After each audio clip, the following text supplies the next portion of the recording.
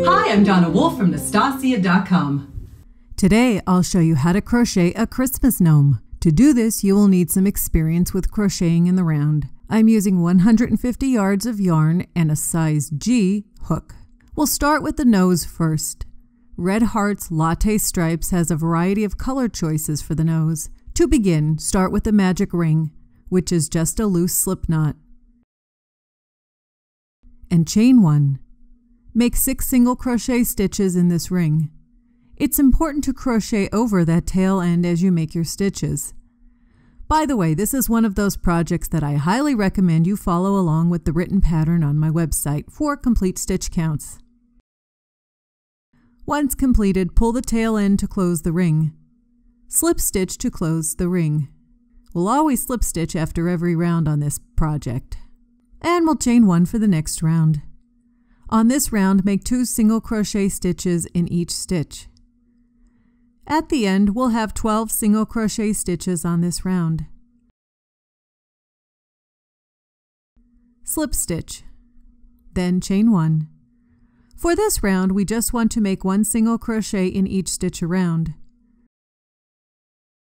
Slip stitch again and fasten off, leaving a longer tail end for sewing later. Now we'll make the beard section. I'm using a 5-inch tablet and wrapping the yarn around 25 times. Cut another strand of yarn and tie and knot the strands at the top securely. Trim them on the bottom. Now it's time for the body section. As before, make a magic ring and 6 single crochet stitches in it. Close the ring and slip stitch to close it.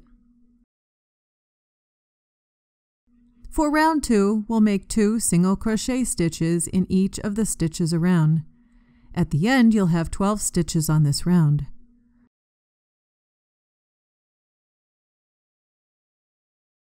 For the third round, we'll do the pattern of 2 single crochet stitches in the first stitch, followed by 1 single crochet in the next stitch, 2 single crochet in the next stitch, then 1 single crochet in the next stitch, and continue with this pattern around. That's 18 stitches.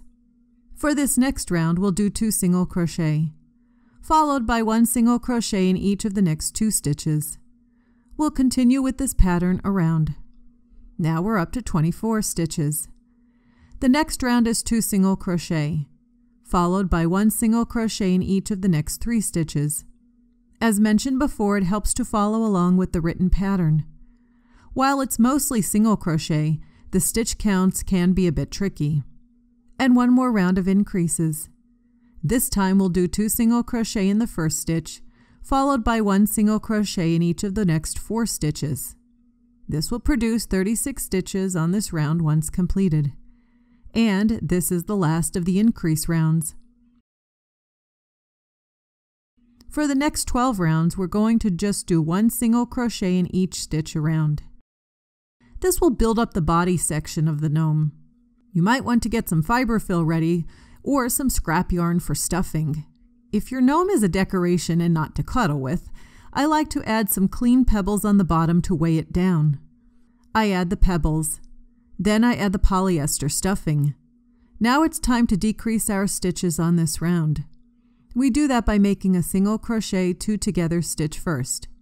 If you've ever seen the way I do this with crochet toys, you'll know it's a bit different than a traditional together stitch. Then we follow up with 1 single crochet in each of the next 4 stitches.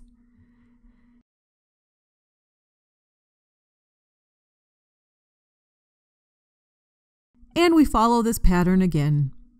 Do the 2 single crochet together stitch. I find that working in the front loops only like this makes a smoother, less bulky stitch. And feel free to use the traditional method if you wish. Then follow it up with 1 single crochet in each of the next 4 stitches. Continue with this pattern around. For this next round, we'll decrease even further. We'll start with a single crochet 2 together stitch. And then we do 1 single crochet in each of the next 3 stitches. Continue with this pattern around. Feel free to place more stuffing in as needed too. And finally, our last decrease round. Start with the single crochet 2 together stitch and follow it up with 1 single crochet in each of the next 2 stitches.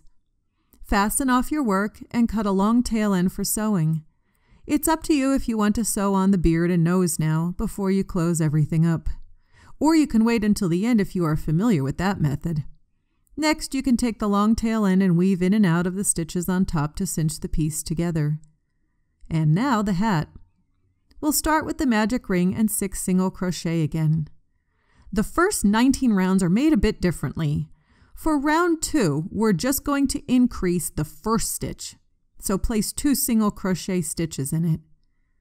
Then for the remaining stitches, we just make 1 single crochet in each.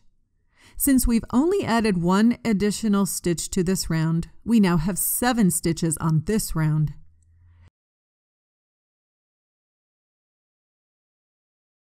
Same with the next round. We're only going to increase 1 time. So make 2 single crochet in the very first stitch. Then all other stitches on this round, just make 1 single crochet. Now we have just 8 single crochet on this round. This slower increase forms a cone shape.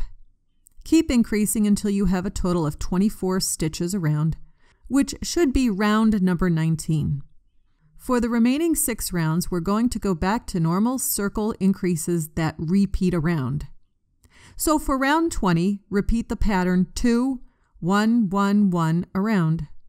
For round 21, it's 2 single crochet, followed by 4 singles around. Next round is 2, then 5 singles. And as mentioned before, the written pattern has the complete info for all of these rounds. Feel free to stuff the hat a bit. If you haven't already, sew the beard and nose on at this time. Then sew on the hat. And that's it. That's how I make a cute Christmas gnome. And if you'd like to see other cute gnomes, check out my friend Lindsay from Winding Road Crochet. Thanks so much for watching my video. Please subscribe to my YouTube channel to get notified of new videos from me each week. And if you liked the video you just watched, be sure to check out my next video, which I think you'll like very much.